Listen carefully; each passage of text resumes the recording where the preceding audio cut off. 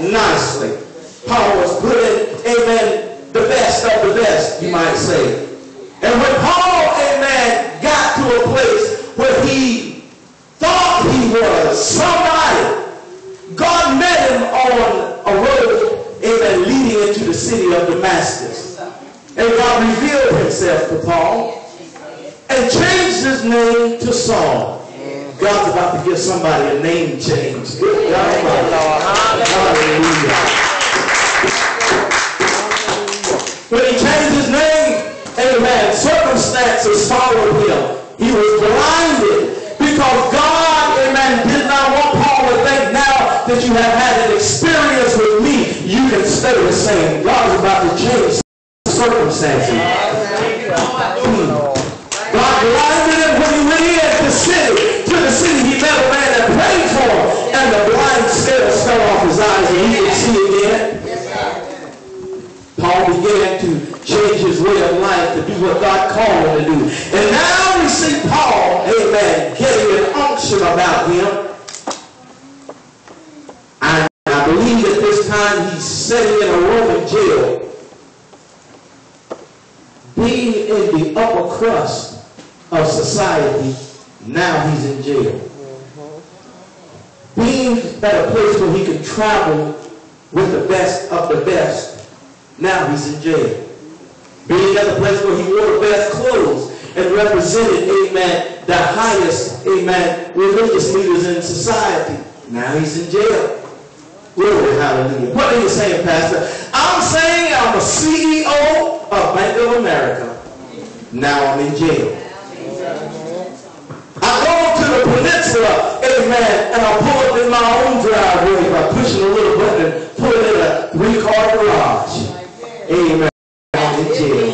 Free pastor. Good God Almighty. I'm wearing $1,000 shoes. Amen. And $5,000 suits. My watch costs $2,000. But now I'm sitting in jail.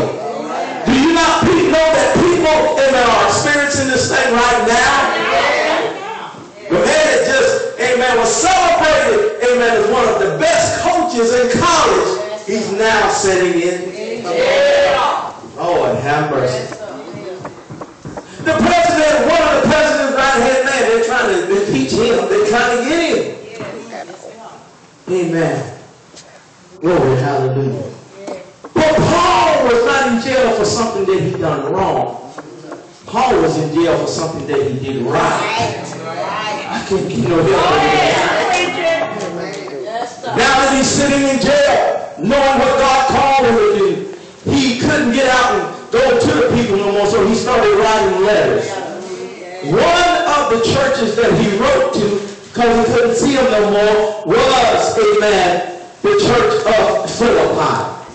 The church of Philippi was a church that Paul visited. When he visited them, he taught them the word of God. He taught them the love and the graces of God, to the point that wherever Paul went, they would send money to take care of Paul's hotel bill. Oh, Lord, I like that. They will make sure, amen, he had some nice filet mignon steaks to eat. Amen. Make sure that when he traveled, amen, he traveled in the nicest cars and he had some nice clothes. Amen. Wherever he went, make sure he had protection. Hallelujah. They sent money to help Paul. Paul said, amen, hallelujah. I wish all churches could be like the Philippi church. But now we see, hallelujah, Paul said in jail, writing unto him, glory, hallelujah, about 64 AD, amen, talking about the joy of Christian grace and the experiences in all of life and death. He began to write unto them one of the chapters that he wrote, Philippians chapter 3, about verse 13. He said, brethren, I count not myself to have apprehended, but this one thing I do. This is one thing I'm going to try to do with everything I know how. Getting those things which are behind me, and I'm going to try to reach forth to the things which are before me. He said, I'm going to press toward the mark for the prize of the high calling of God in Christ Jesus. Paul began to write this to the Philippian church. He said, amen, what I'm going to do, hallelujah, as I write unto you, I remember when everything was all right, and I, hallelujah, frequented,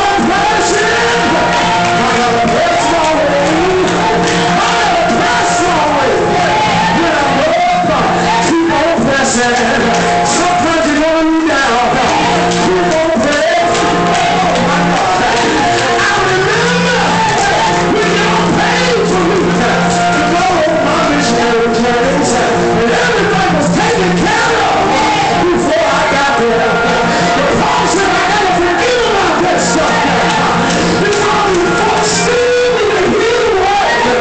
If you're going to help me, that's all right. But if you're not going to help me, I got to go in it. I got to go in it now.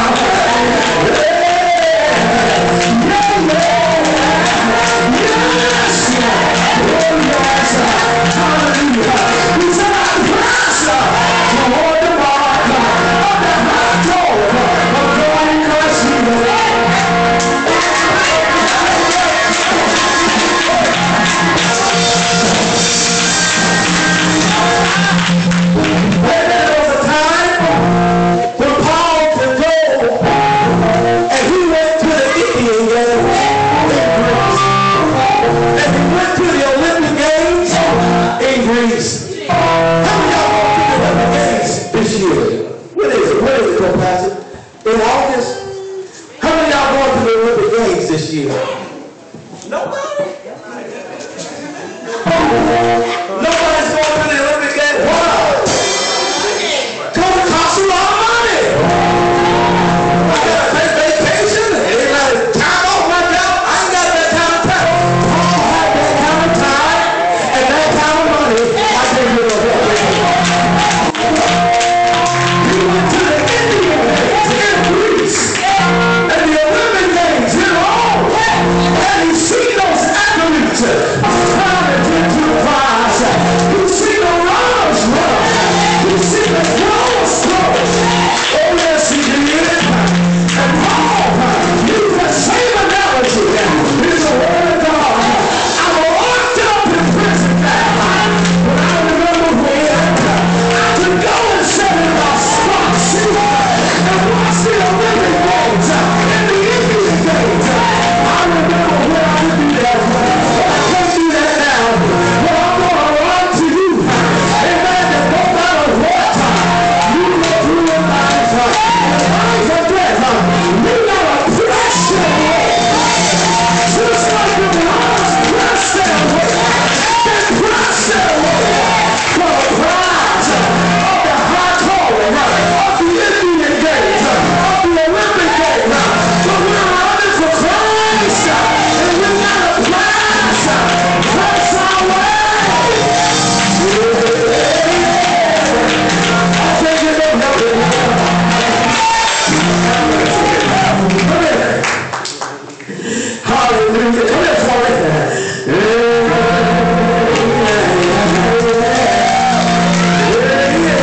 Stand right there. Come here, you hear me. Hallelujah. Hallelujah.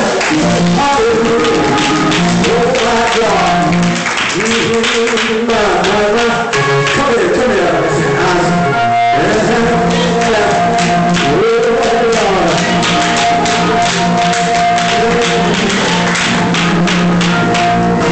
Some of you, you're fighting and you're running against. You're competing against your finances, and they seem to be winning right now. Some of you don't know how.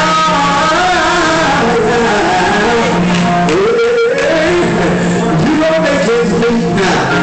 Hallelujah, they're beating you right now.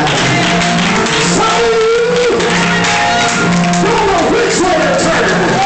Hallelujah.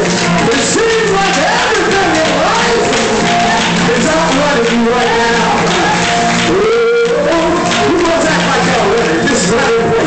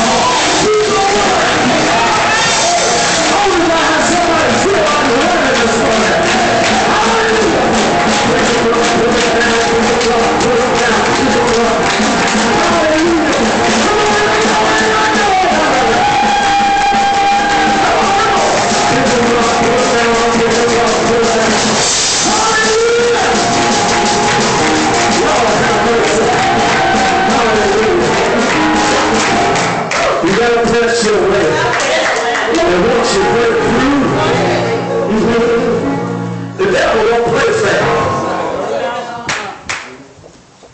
I said, the devil don't play fair. When you finally get ahead in life, it seems like those financial problems want to try to pull you back. Seems like your head's not mean. They want to try to pull you back. Seems like problems and situations. Grab me by my belt, son. They want to try to get on a place.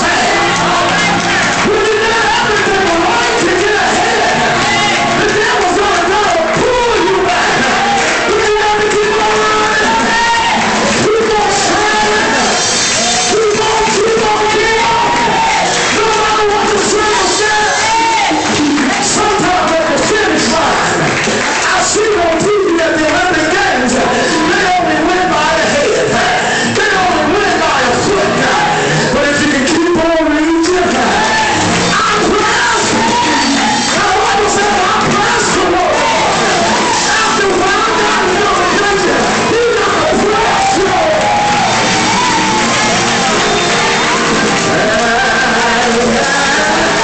Bless your way. Keep on blessing. Bless your way. Keep on believing. Bless your way. God is gonna make a way for somebody. Hallelujah. Bless your way. Bless your way. Bless your way. Somebody say, keep on blessing. Keep on Lord. Paul said, I want to know Christ in the fellowship of his suffering and his resurrection. Amen. Not the fact that